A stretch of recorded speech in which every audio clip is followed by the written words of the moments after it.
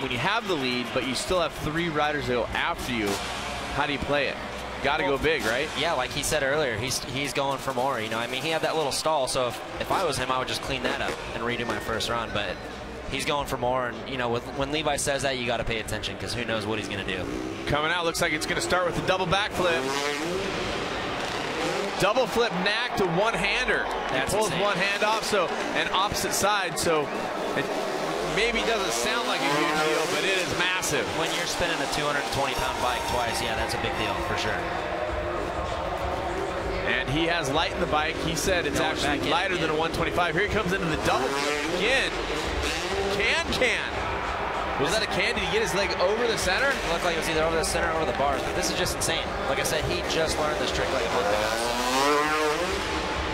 Nice. Flat 3 neck, little over rotation, nothing too major though. He's just brought this whole game up to another level tonight. He's coming off of 2 double back variations. Top-sided can whip, or sorry, knack whip. He's so crazy, he's confusing me. Yeah.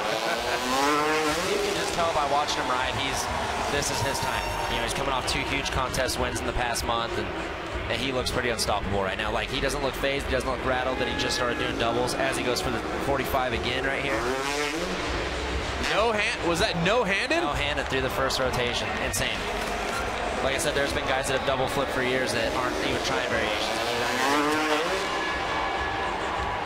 And a nice little combo to end it. That was way better than his first run. For sure. I don't even know how you say that.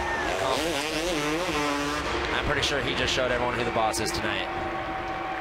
Can't imagine what it would take to go bigger than that, but it's still possible. Yeah, like I said, I know Josh and Clinton, they still have tricks, but I'm sure also them sitting back in the pits watching stuff like this right now, that's got to kind of take the wind out of their sails a little bit. A double combo on the backflip. Off a regular super kicker too. There's no, nothing special going on with that thing. That's just your everyday super kicker. And the Pacifico Spider Cam, a great look at Levi Sherwood from New Zealand, 25 years of age, bringing it around and putting it together.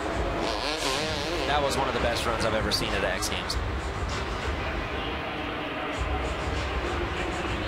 That's saying a lot right there, Mace. Yeah, I mean, I've seen a lot. I've seen Travis. I've seen all these. I've gone through all these eras, but I've never seen someone learn a double backflip and then come out and have 4 or 5 combos with it a month later. It's like, that's what we used to do with straight flips, and now he's out here doing it with doubles, so.